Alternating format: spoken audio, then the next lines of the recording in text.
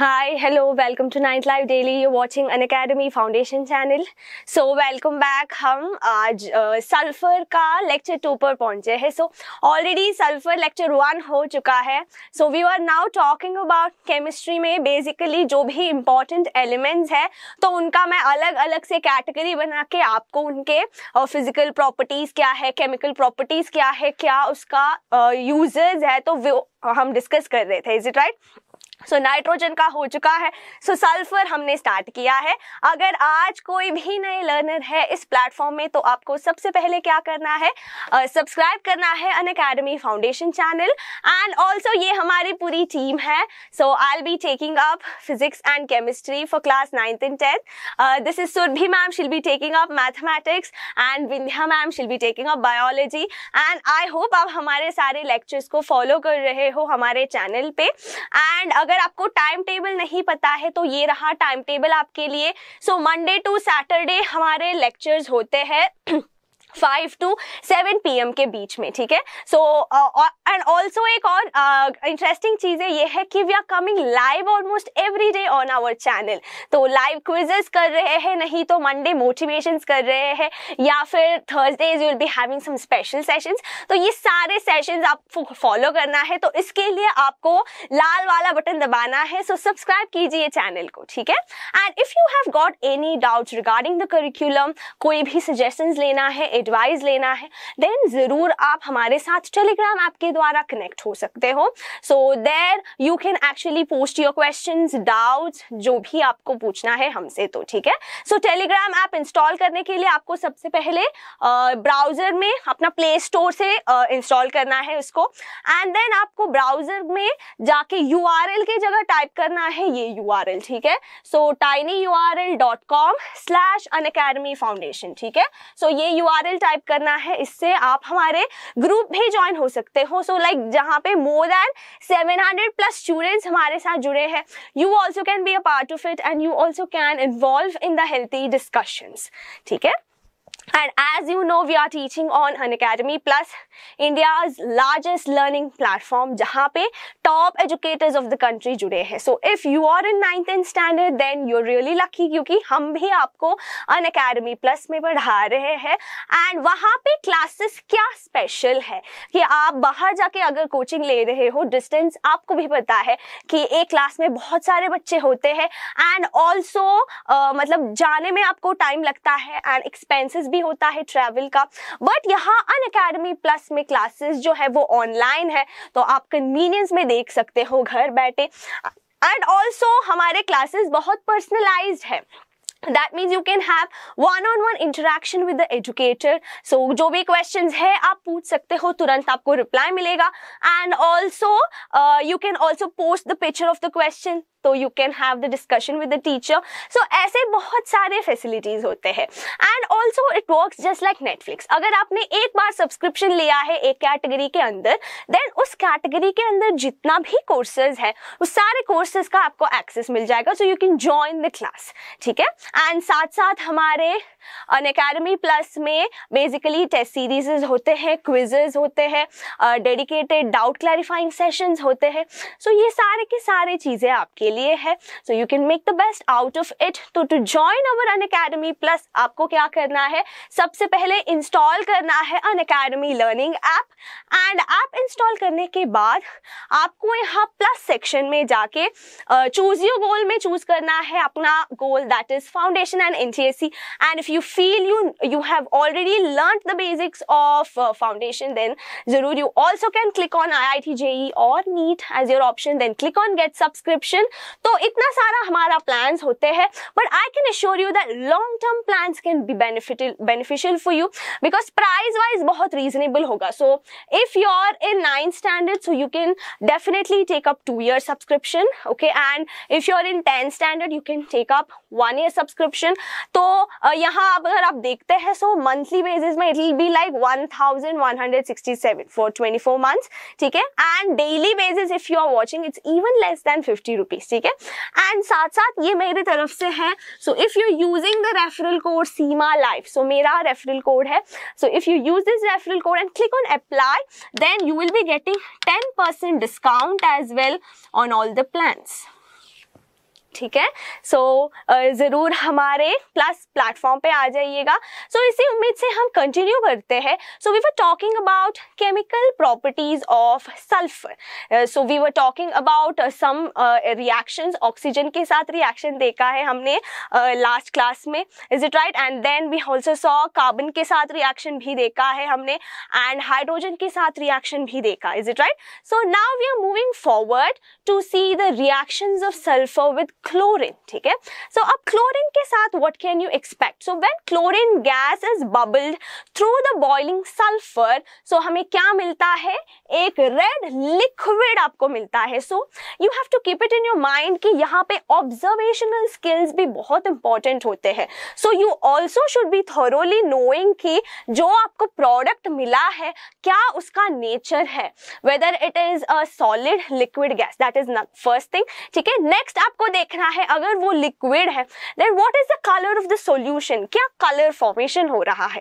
And third thing आपको याद रखना है दैट इज जो भी कलर मिला है सो वो कलर किस कंपाउंड की वजह से हुआ है। So for that you need to right the equation, ठीक है। सो इक्वेशन के द्वारा आपको पता चलता है कि क्या प्रोडक्ट यहाँ पे फॉर्म हो चुका है। So then you can say कि which is the colour of the liquid, ठीक है। सो अब अगर मैंने सल्फर और क्लोरीन के बीच में रिएक्शन बना दिया है देन आप क्या एक्सपेक्ट कर सकते हो? दिस इज सल्फर मोनोक्लोराइड, ठीक है। So that formula is S2Cl2। So red colour liquid जो भी आपको फॉर्मेशन हो रहा है so that is nothing but sulphur monochloride, S2Cl2, ठीक है। सो हमेशा याद रखिए सल्फर क्लोरीन के बीच में रिएक्शन जो है so that will give you a red liquid that is nothing but sulphur monochloride, ठीक है। नेक्स्ट हम देखते हैं फॉस्फोरस के साथ क्या रिएक्शन होता है।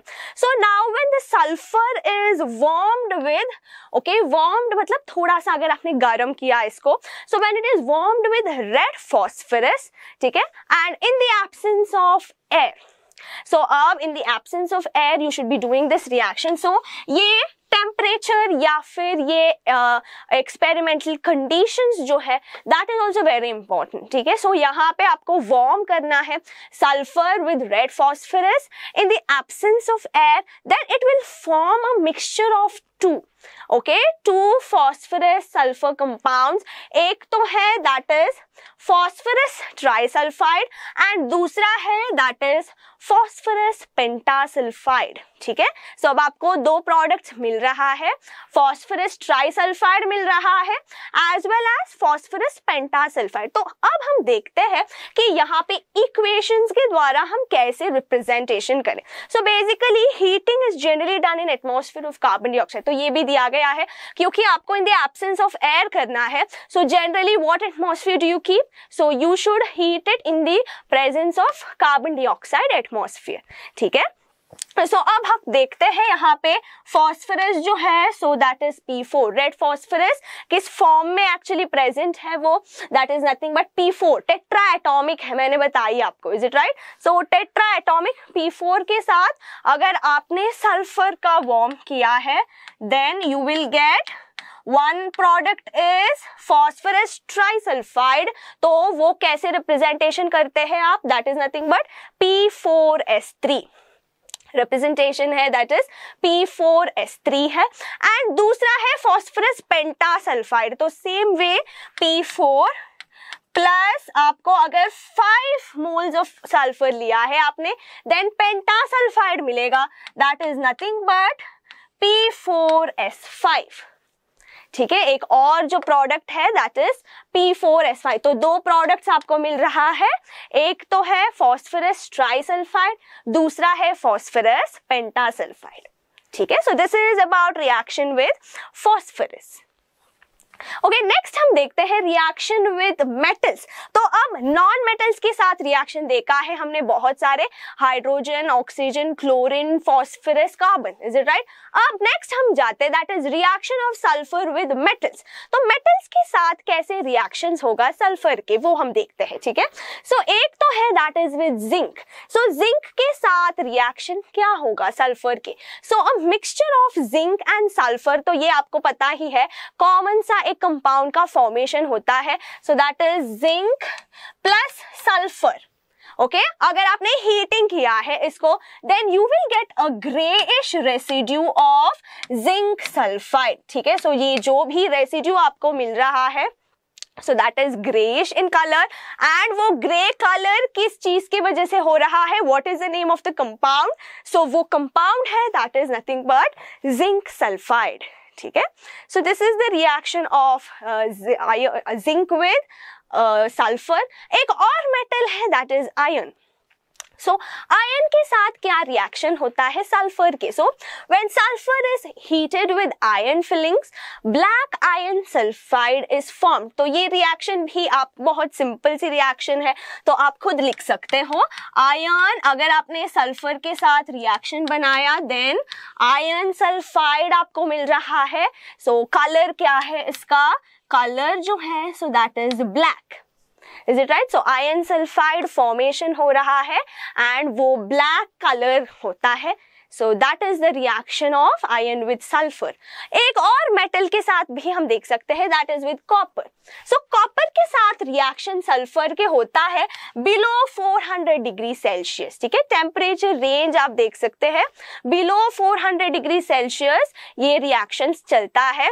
सो copper sulphide is formed, copper sulphide is formed. सो यहाँ पे आप देख सकते हो टेम्परेचर जो लिमिट है 400, अगर आपने टेम्परेचर 400 डिग्री सेल्सियस से कम किया, एक प्रोडक्ट आपको क्यूप्रिक सल्फाइड मिल सकता है। And at higher temperature more than 400 degree Celsius, अगर आपने more than 400 degree Celsius heat किया है देन दूसरा कंपाउंड मिल सकता है क्यूप्रस सल्फाइड। सो देखिए यहाँ पे दोनों डिफरेंसेस। सो टेम्परेचर कितना मैटर कर रहा है। So if you are maintaining the temperature below 400 degree Celsius, आपको क्या मिल रहा है? क्यूप्रिक सल्फाइड मिल रहा है। And if you are increasing the temperature more than 400 degree Celsius, आपको एक और प्रोडक्ट है दैट इज क्यूप्रस सल्फाइड। सो दोनों भी कॉपर का ही है बट दो अलग अलग ऑक्सीडेशन स्टेट्स पे कॉपर प्रेजेंट होता है। सो दोनों रिएक्शंस को हम लिखते हैं, ठीक है। सो copper plus sulphur gives you cupric sulfide। अब देख लीजिए cupric sulfide का जो फॉर्मूला है that is CuS, is it right? क्यों? क्योंकि कॉपर का यहाँ cupric स्टेट में +2 होता है ऑक्सीडेशन स्टेट एंड सल्फाइड तो S2- है, so that will be CuS। cupric sulfide का फॉर्मूला है that is CuS, ठीक है। सिमिलरली यहाँ एट हायर टेम्परेचर क्या बोला मैंने? cuprous sulfide का formation. So same way copper plus sulphur and greater than 400 degree Celsius, तो आप एक्सपेक्ट कर सकते हो दैट इज Cu2S। ये है क्यूप्रस सल्फाइड, ठीक है। सो अब आपको दोनों के बीच में भी रिलेशन एंड ऑल्सो दोनों के बीच में डिफरेंस भी पता है, is it right? So these are the two products that you can expect, okay, when the reaction with copper and sulfur, ठीक है। एक और जो मेटल मर्क्यूरी के साथ हम देख सकते हैं। So what happens with the reaction of sulphur with mercury? So when sulphur is heated, okay, आपको पता ही है that is iron sulphide is formed, is it right? Similarly when sulphur vapour is passed, okay, so when sulphur vapour is passed over metallic mercury, आप देख सकते हैं mercury sulfide will be formed, या फिर इसको हम बोल सकते हैं mercuric sulfide। so sulfur vapors हम पास कर रहे हैं over metallic mercury, so आपका आंसर क्या है? mercuric sulfide है। so हम देख सकते हैं कि what is the reaction? so mercury है Hg, अगर मैंने पास किया है sulphur vapour, so I expect mercuric sulfide यहाँ पे, ठीक है। HgS is the formula for mercuric sulfide, okay? So these are some of the reactions of sulphur with metals, ठीक है। So metals and non metals दोनों के बीच में भी हमने रिएक्शंस क्या क्या बनाता है वो देखा है। नेक्स्ट और भी इंपॉर्टेंट जो केमिकल प्रॉपर्टीज है सल्फर के that is with acid alkalis. तो एसिड्स एंड एल्कलीज के बीच में, या फिर सल्फर के रिएक्शन एसिड और बेस के बीच में क्या होता है वो हम देखते हैं. So first we will see with acids reaction of sulphur क्या होता है विद एसिड्स. तो फर्स्ट है sulphur when it reacts with concentrated H2SO4 and nitric acid. ठीक है, सो अब दो अलग अलग गैसेस का फॉर्मेशन होता है यहाँ पे. एक है that is sulphur concentrated sulphuric acid के साथ रिएक्शन बना के आपको सल्फर डाइऑक्साइड देता है, एंड सिमिलरली अगर सल्फर नाइट्रिक एसिड के साथ रिएक्शन बनाया तो नाइट्रोजन डाइऑक्साइड के फॉर्मेशन होता है. सो दोनों का भी हम इक्वेशन के द्वारा रिप्रेजेंटेशन करेंगे. ठीक है, with balancing of the equation. तो sulphur plus H2SO4, sulphur plus H2SO4 आपको क्या दे रहा है, SO2 प्लस H2O. ठीक है, similarly sulphur plus nitric acid आपको क्या दे रहा है, सल्फर प्लस नाइट्रिक एसिड आपको दे रहा है. Okay, so that will be NO2 plus H2O, NO2 plus H2O. सो आप देख सकते हो ये दोनों इक्वेशंस हो रहा है यहाँ पे. Is it right? S plus HNO3, so that is giving you SO2 NO2 plus H2O. So अब आपके बारी है, आपको बैलेंसिंग करना है इक्वेशन को. ठीक है, सो अच्छे से बैलेंस करके आपको बोलना है. सो फर्स्ट रिएक्शन में यहाँ पे मुझे 2 लगाना है. ओके, 2H2SO4 एंड यहाँ पे 3SO2 मिलता है एंड यहाँ पे 2H2O. सो बाद में आप इसको बैलेंसिंग चेक कीजिए, वेरीफाई कीजिए क्या ये सही है.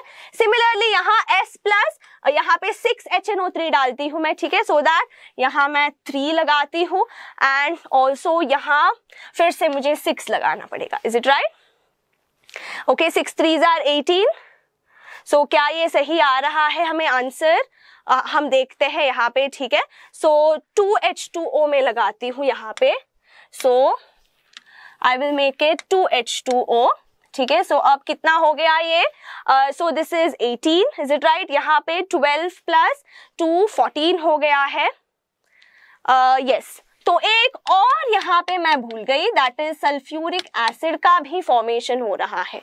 Okay, so I forgot one more जो प्रोडक्ट है यहाँ पे. ठीक है, सल्फर और नाइट्रिक एसिड के रिएक्शन के बीच में 3 प्रोडक्ट्स आ रहे हैं. एक तो gas that is nitrogen dioxide eliminate हो रहा है एंड वाटर के साथ साथ आपको एक और जो प्रोडक्ट है दैट इज सल्फ्यूरिक एसिड. ठीक है, सो अब बैलेंस हो गया है इक्वेशन. Is it right? सो ये नाइट्रोजन डाइऑक्साइड जो गैस फॉर्मेशन हुआ है, so that is brown vapour. Okay, सो ये कलर आपको दिखाई देता है. So when you are doing this reaction, आपको एक्सपेरिमेंटल ऑब्जर्वेशन में आप देख सकते हो. So you can verify, you can check when you are heating this you can see brown vapours going out. तो ये ब्राउन वेपर्स या ब्राउनिश रेड वेपर्स किसके वजह से हो रहा है? That is nothing but due to the evolution of nitrogen dioxide gas. ठीक है, so this is the reaction of with acid. Okay, next हमें देखना है विद एल्कली क्या रिएक्शन हो सकता है. What is the reaction with basis?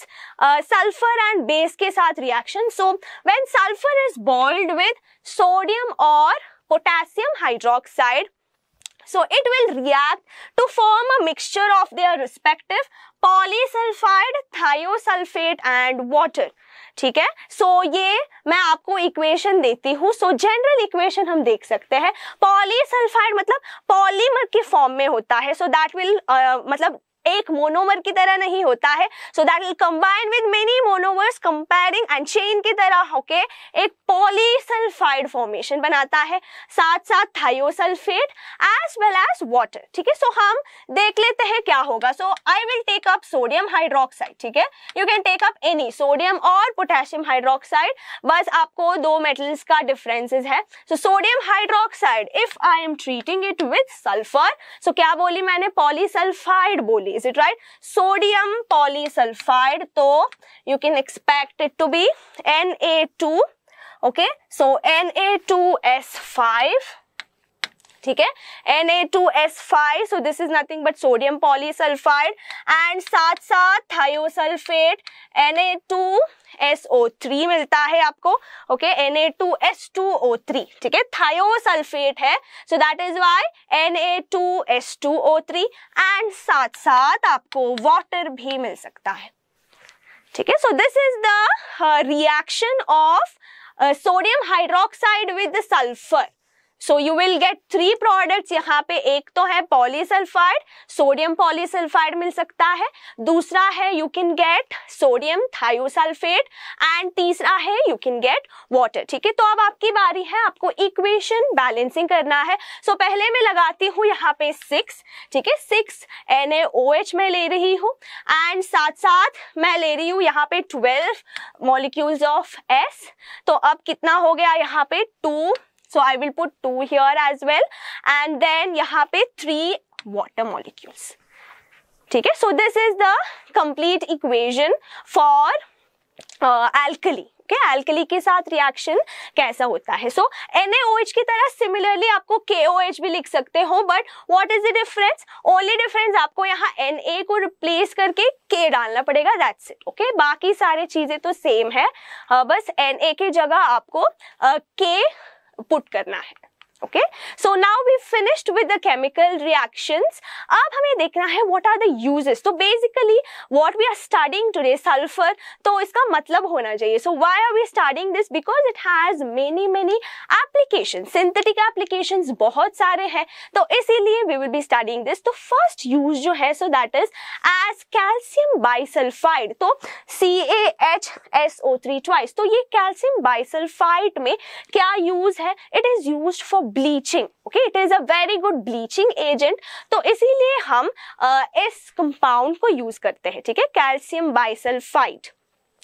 And दूसरा एक और जो यूज है, very important use, that is with oxygen. आपको पता है सल्फर विद ऑक्सीजन, आपको सल्फर डाइऑक्साइड मिलता है, एंड ये फर्दर ऑक्सीडेशन होता है, it will also combine with one more atmospheric oxygen, तो आपको SO2 से फर्दर ऑक्सीडाइज होके सल्फर ट्राइऑक्साइड फॉर्मेशन होता है, and then finally when this sulphur trioxide when it reacts with water, आपको सल्फ्यूरिक एसिड का फॉर्मेशन होता है, H2SO4। नाउ सल्फ्यूरिक एसिड तो आपको पता ही है, that is called as king of chemicals, is it right. So sulphuric acid जो laboratory agent है, it is one of the best laboratory agents, so that is why it is useful in many ways, it is used as starting material for many compounds. तो finally आपको sulphur का use आता है, is it right. So sulphur dioxide से further oxidise होके sulphur trioxide मिल रहा है, and ये सल्फर ट्राइऑक्साइड फर्दर कन्वर्ट होता है रिएक्शन विद वाटर से टू सल्फ्यूरिक एसिड, ठीक है।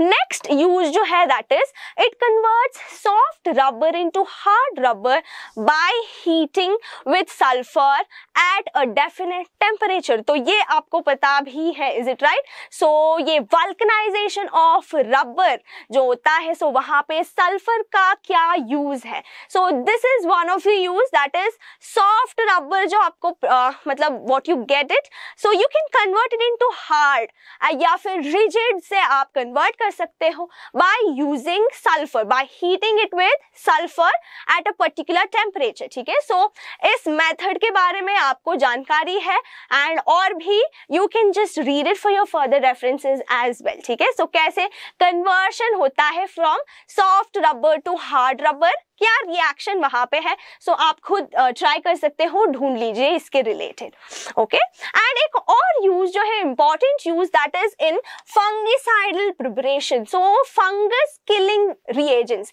जैसे कि पेस्टिसाइड होता है, सेम वे फंगिसाइड्स होते हैं, so that which kills the funguses, ठीक है। सो ये फंगिसाइडल प्रिपरेशन में भी हम सल्फर का इस्तेमाल करते हैं, ठीक है।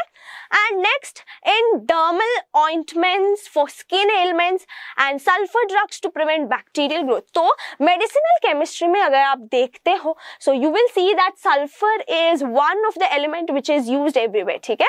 So it is a very very good drug, okay? And ointments आप देख सकते हो, skin treatments में आपको sulfur का इस्तेमाल होता है, या फिर bacterial growth to prevent, to hinder bacterial growth, वहाँ भी हम sulfur drugs use करते हैं, ठीक है?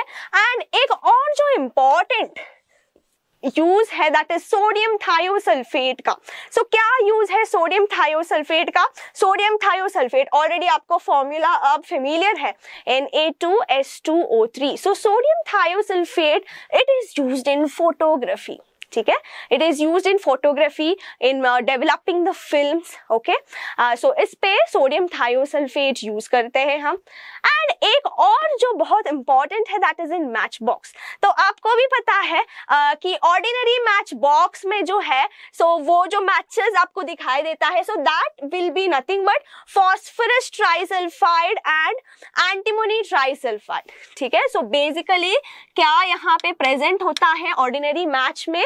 Phosphorus trisulphide P4S3 plus Sb2S3 दोनों का भी कॉम्बिनेशन होता है, okay? And safety match will contain sulfur and potassium chlorate, ठीक है? So this is one of the main use of phosphorus and sulfur का compound, okay? And एक और use है that is in gunpowder manufacture, sulphur plus charcoal plus nighter are used, ठीक है? सो gun powder में भी ये इस्तेमाल होता है sulphur. And also sulphur helps in ignition as it has low ignition temperature, ठीक है? Sulphur it is also used in ignition, so because it has low ignition temperature, that is why, ठीक है? So these are the uses of sulphur. तो next मैं आपको यहाँ पे थोड़ा सा क्वेश्चंस दे रही हूँ. So these are for homework for you guys, क्योंकि हमने सल्फर लेसन कंप्लीट किया है ऑलरेडी, ठीक है? सो ये सारे जो क्वेश्चंस है हमने ऑलरेडी डिस्कशन किया है, so that is why further discussion की जरूरत नहीं है. ये जो है, ओके, ये मैं आपको बोल सकती हूँ, in fresh process how does hydrogen sulphide changes two sulphur. क्या होता है यहाँ पे आप देख सकते हो. सो फ्रेश प्रोसेस क्या आपको याद है? यहाँ पे the gaseous stream, is it right? So it is split into two components, है ना? सो वन कंपोनेंट जो है it is converted into H2S. सो यहाँ पे H2S जो है, so that is converted into sulphur dioxide, ठीक है?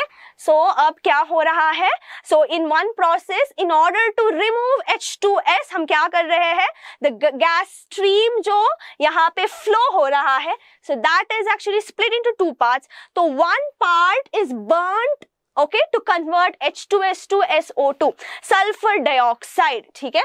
So H2S, okay, H2S आप देख सकते हो प्लस यहाँ पे SO2. सो जो भी सल्फर डाइऑक्साइड हो गया है फॉर्मेशन, अब ये दोनों कंबाइन होके सल्फर पे कन्वर्ट होता है. कैसे?